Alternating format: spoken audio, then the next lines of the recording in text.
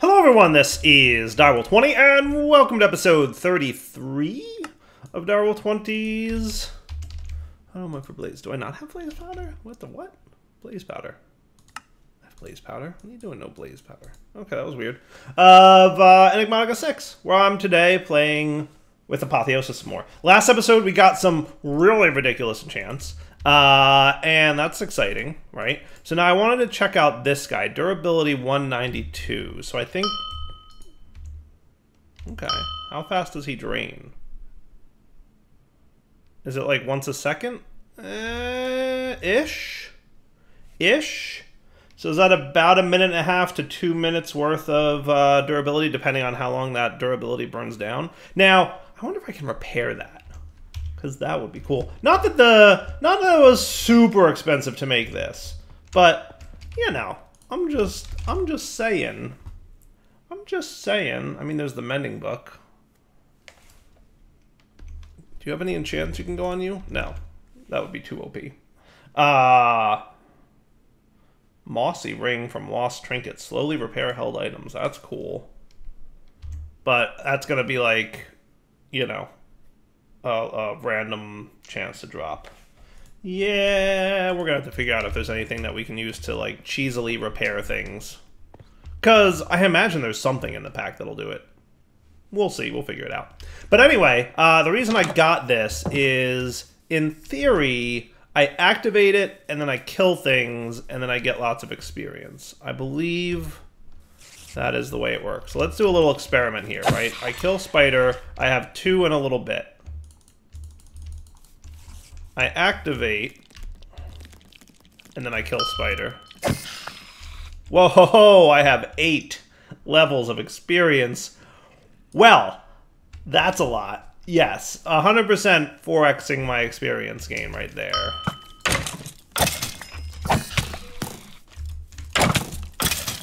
Well, this is not a bad trinket at all. That is not a terrible trinket, even a little bit bad. That is a very nice trinket, and I like it. I like it. My goodness, look how many creepers are over there. That is pretty cool. This was a good decision.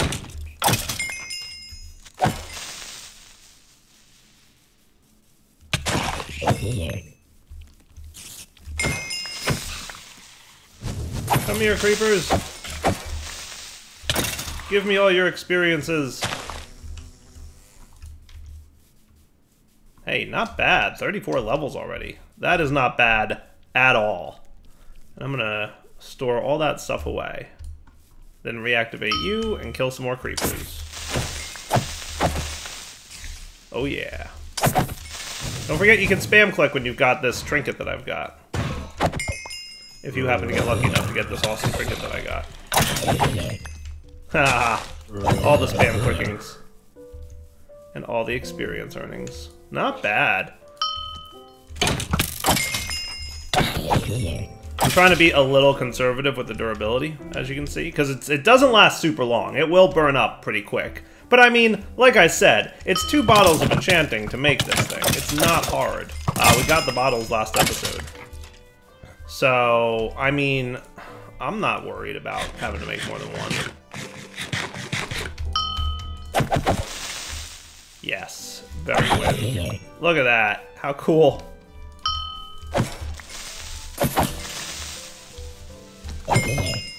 Man, that's a bananas level amount of experience right there.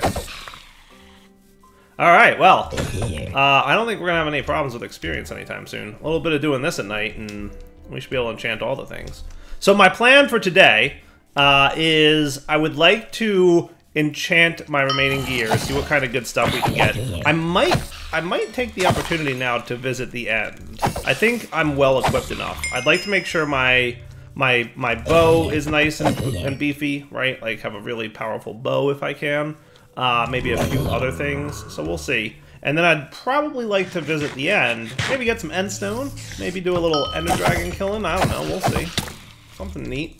I should get a jetpack too. That's absolutely a thing that should be on my to-do list. Jetpack would be cool. Jetpack would be super cool.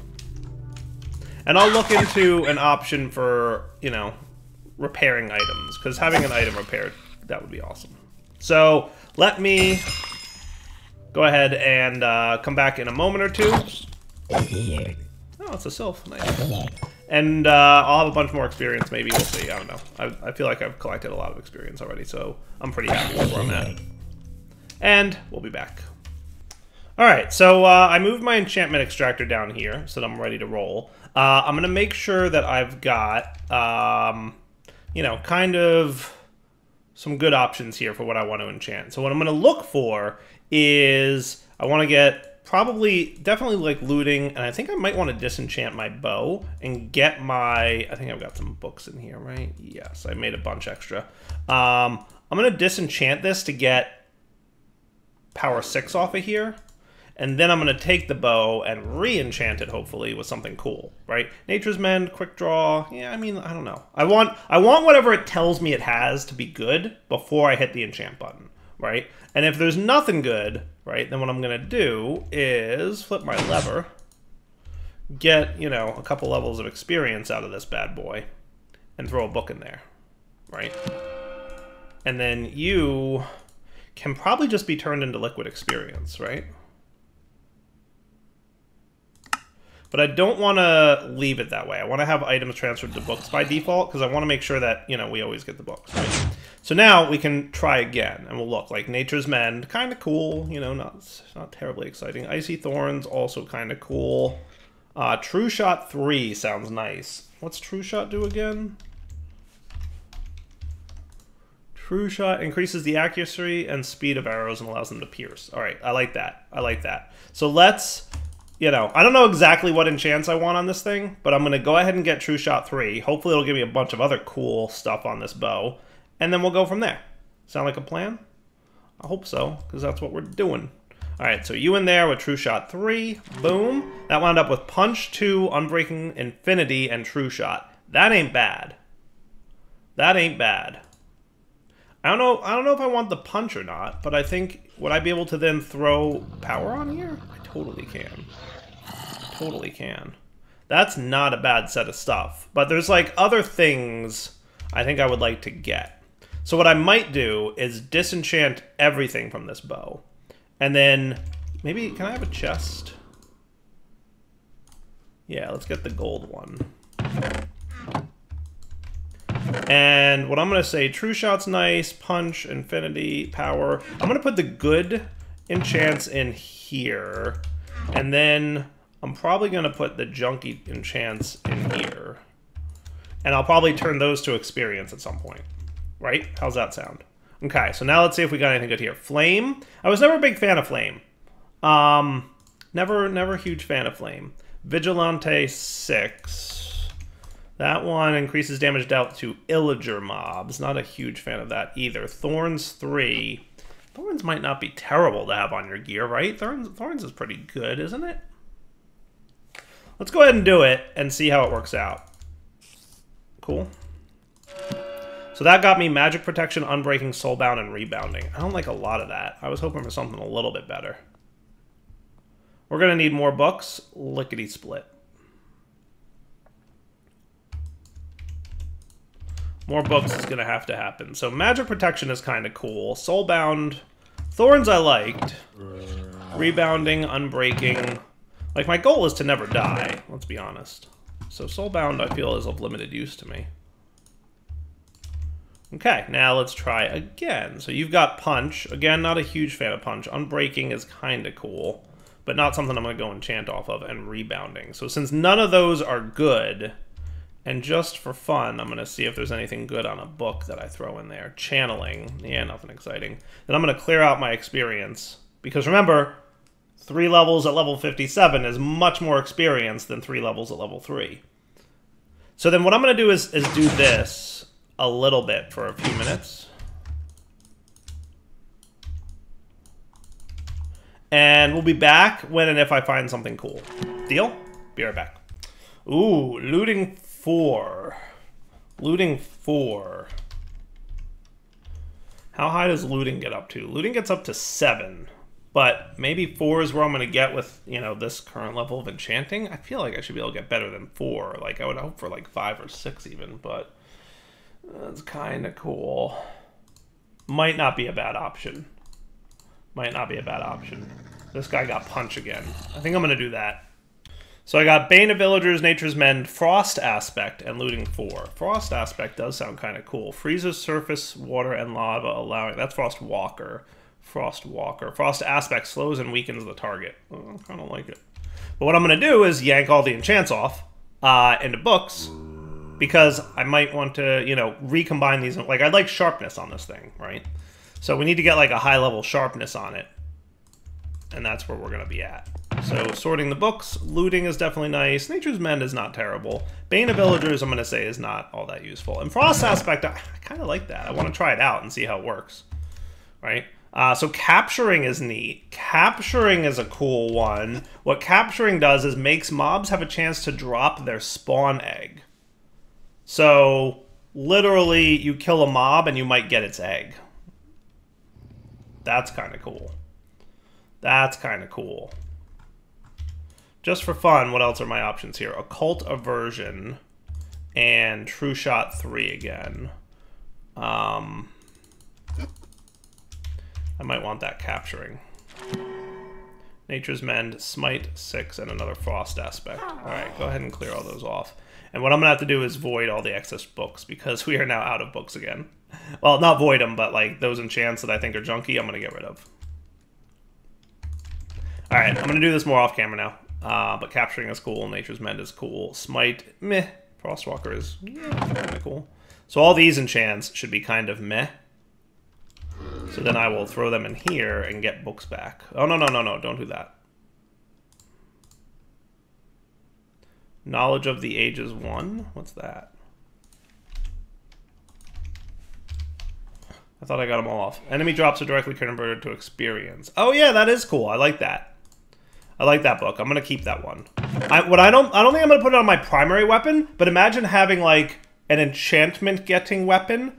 Like a weapon that's dedicated to, I want to experience, right? So putting that on there would be kind of cool, right? So there's definitely different levels of it. So I don't know why you would need more levels, but I guess we'll find out, right? Oh, hey, I got Sharpness 6. Booyah. And with that came Knowledge of the Ages, Knockback 3, and Scavenger, which is mobs killed may roll their loot tables twice. That's kind of cool.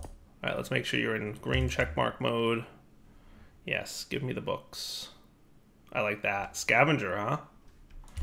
What level does that go up to? 3?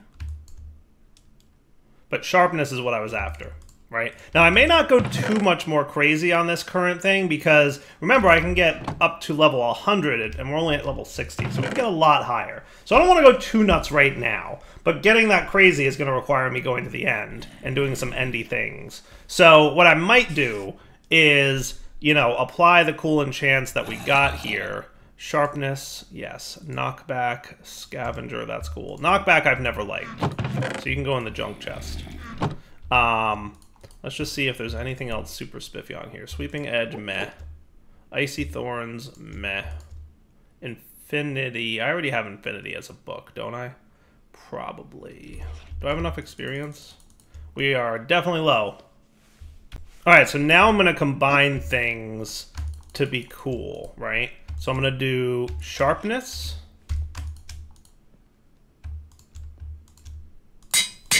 And Looting 4, which will be a 9.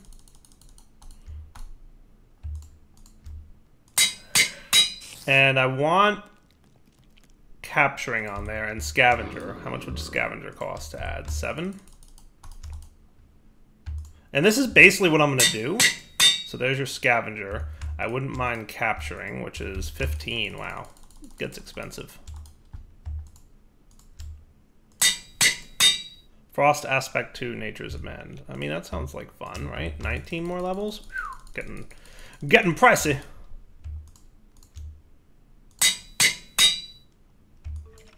$33 levels to throw Nature's Mend on there. I'll hold off. I'll hold off. Okay, now for my bow, I would like Power, Infinity, True Shot. That sounds good. for my bow, right? So that would be 6 levels, 5 levels for Infinity, 6 levels for True Shot. And there's probably other enchants I want to get, but I'm not there yet, right? So I'm going to hold off on that. So that looks like a really nice sword, right? Hopefully. So 16.54. You're saying 12, but I don't know which is really better. I guess we'll find out. We'll test a little bit and see which does more damage. And then finally, let's get the armor, which would be Thorns. Did I not have a good protection? I didn't get a good protection, did I? That's kind of a bummer. I mean, we have protection 7 on you. We have protection 5 on you. We have magic protection on you. And there's a limit to how much protection you can get anyway, right? So how about for now we'll just do Unbreaking and Thorns? Does that sound cool? Yeah, that should be good. Good enough. And we'll get this, like, even better as time goes by, right? So Thorns and 5 more experiences for the Unbreaking. Cool. Okay. Now, do you need an arrow in your inventory for... Awesome. Whatever mod it is that lets you not carry an arrow around when you have Infinity is my favorite mod. Everybody's like, Dara, what's your favorite mod? This one. The one that makes Infinity not require an arrow in your inventory. Definitely an awesome mod right there. All right. So now we are in good shape. So I want to make sure I have enough food on me. All right, let's make sure that we do that. How's my this stuff doing? Seen better days. Seen better days. I'll bring some bread. We'll cook up some pork. Might not be a bad idea. Make sure we have enough food. And what I'm going to do is get ready to find the end. So we're going to pop open an Eye of Ender here. And we're going to bring a waystone with us. A sandy one, it should be good. Right? And then we'll get our cooked pork chops that we've made. I think 17 should be enough. And then let's sleep through this night and go on an adventure. Now, I did say I wanted a jetpack before I leave, didn't I? I did. What's involved in getting myself a jetpack? That's a good question. I think there's a quest book under Tools and Armor. Yeah, buddy. It's literally on fire. The blazing jetpack. Iron jetpacks. So view dependencies, Tools and Armor. Oh, some experience. Yay. Oh, good. All right, so hardened jetpack requires hardened steel. So what jetpacks exist, right? So and hardened is the tier 1. Tier 2 is Invar. Then blazing, which needs blazing crystals from Powah. Then signalum, which is going to be thermal. Then niotic from Powah. Lumium from thermal. Spirited from Powah. Enderium from thermal. Nitro from Powah. So it goes back and forth between Powah and thermal for the different tiers of jetpack. Got it. Got it. So I think I should be able to at least get up to probably signalum. I don't think we've done... Did we do niotic stuff yet? That's dying. Well, I might have done that. I think, yeah, actually we might be able to get to diet. And maybe even lumium. Let's see. So I think my first things first. Hardened capacitors, basic capacitors. I mean, I should probably get in the habit of teaching how things work here. I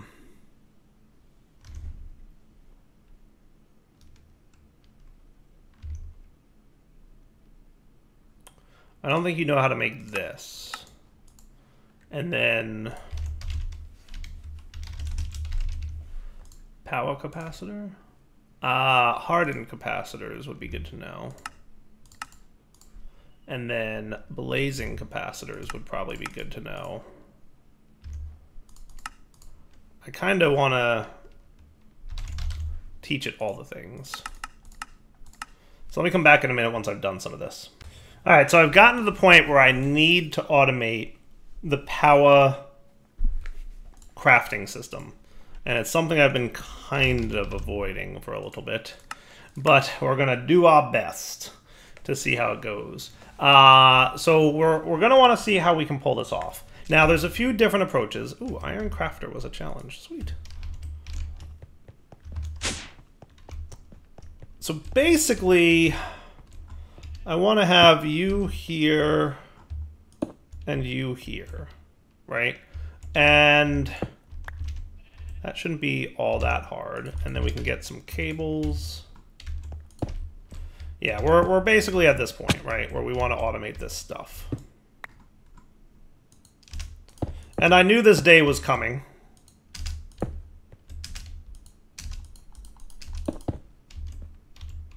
Now then, where is my... Okay, you're here-ish.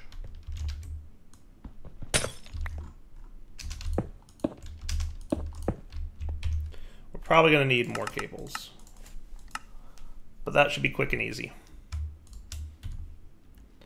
Okay, let's just run you... I mean, it's a basement, right? That works. It's connected. It works. Now, am I going to need to do something clever like, you know... Now, do I have some weathered limestone? I do. Good, good, good. We're probably going to have to filter what's allowed to be imported here. So I'm going to put you on whitelist mode. So now hardened...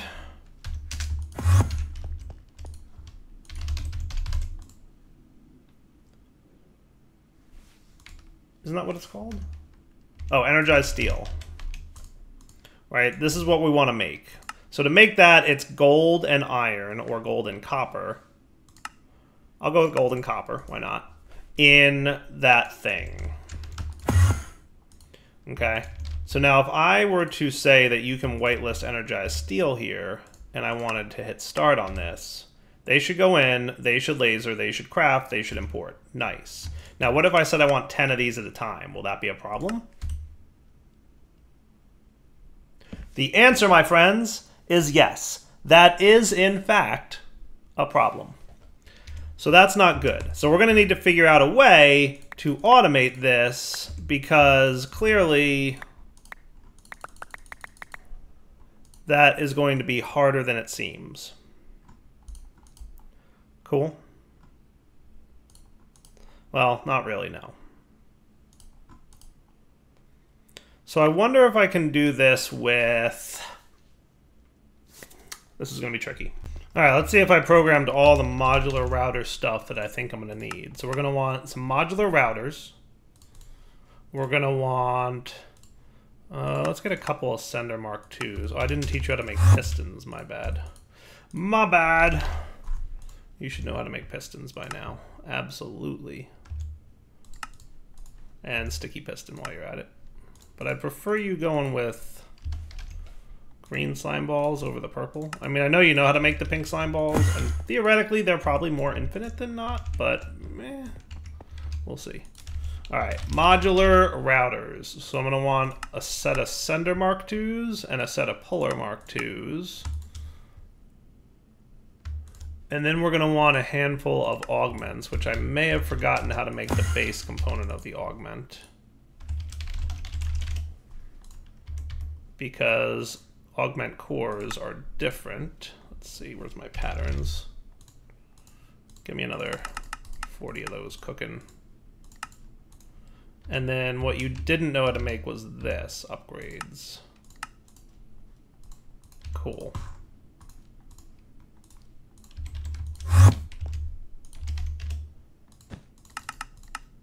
Yeah, 4-ish of those should be good. I don't know, I'm just kind of winging this. I have no idea what I'm doing. So now let's do this. Let's get ourselves an iron chest, and that will be your import chest. Okay. So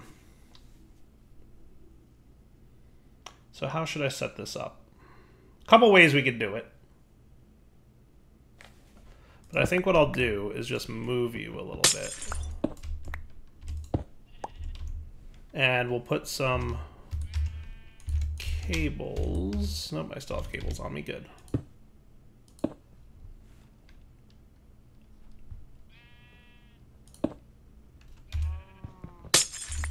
We'll do a crafter here, facing upwards. Hey, get back here, you.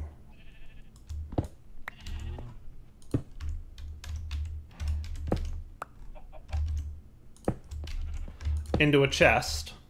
Okay. And then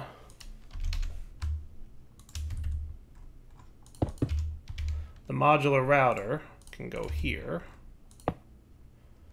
Okay. And you will pull her from the chest. And you will send her to there. Okay. Now, let's configure you, and I'm going to say that the only things that can go there are going to be the copper and the gold. So copper, gold, with this sender. And now that's where the trick is going to come in. So you're going to be whitelist, copper, and gold, and then we're going to want the augment, and the max number of items you can send is 2? Is that right? Only insert when inventory has fewer than this many of item when extracting. So if I set you to 1, would it do 1 of each? Is that how it would work? Match.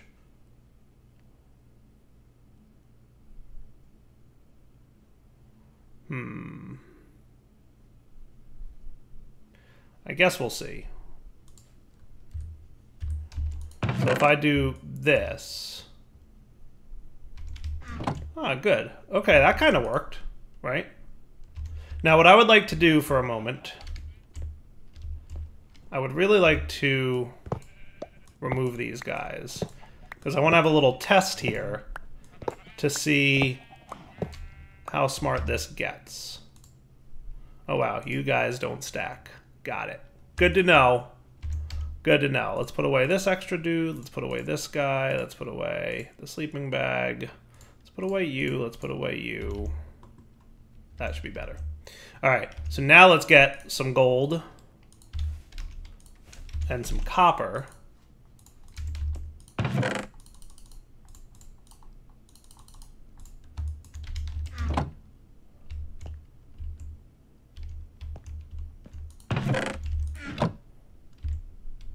Oh, I see what you did.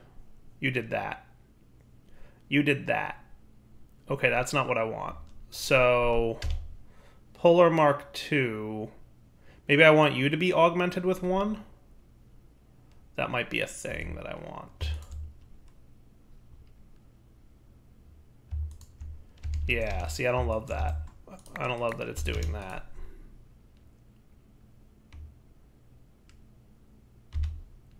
So maybe you should also have a 1 at a time kind of augment thing.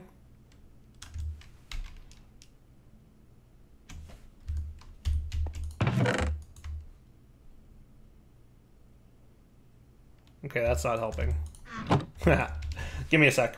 Maybe a round robin? What does this do?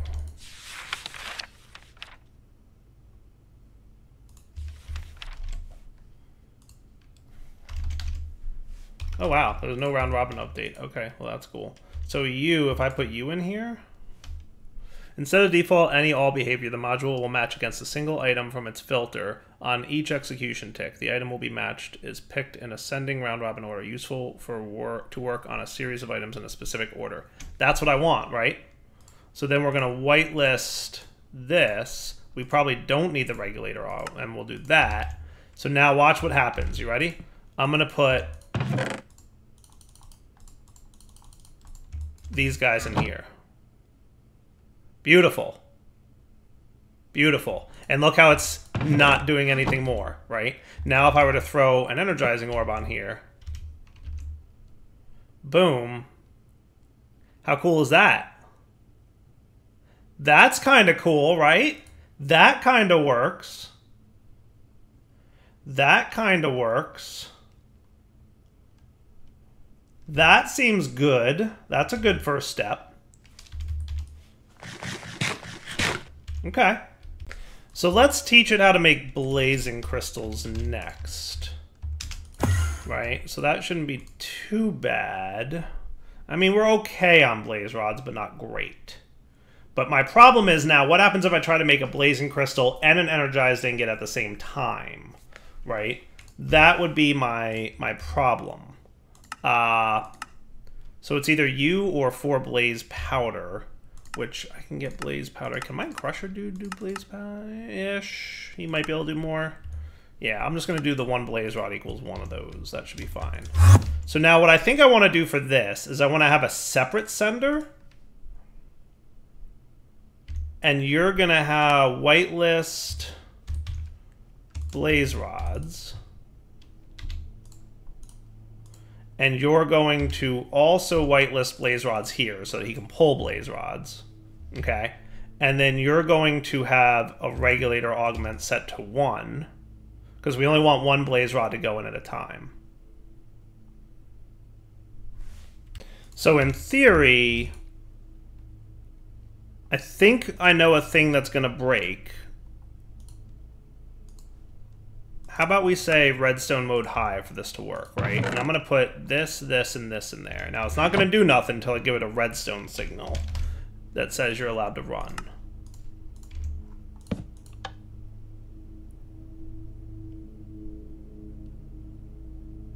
Interesting. Oh, because I didn't set you where you're allowed to go. That makes sense. So now if I do this, he's going to send. Okay, cool. And then he'll do that. And that'll be... It'll take a second, obviously, because we've only got the 1 laser dude, right? And then I need you to whitelist this being pulled out, okay? But here's the deal. If we had... I'm going to turn you off again. Boom, boom, boom. And I'm going to disable you for a sec. Will you send all 3? Bad news bears. Okay. So with that said, what if I set you... Don't execute any subsequent modules on this tick if this module did something. Don't execute any subsequent module on a tick if this module did not do anything. Okay. Okay.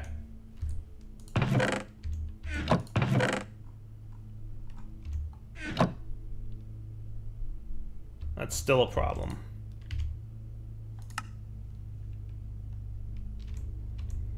Interesting.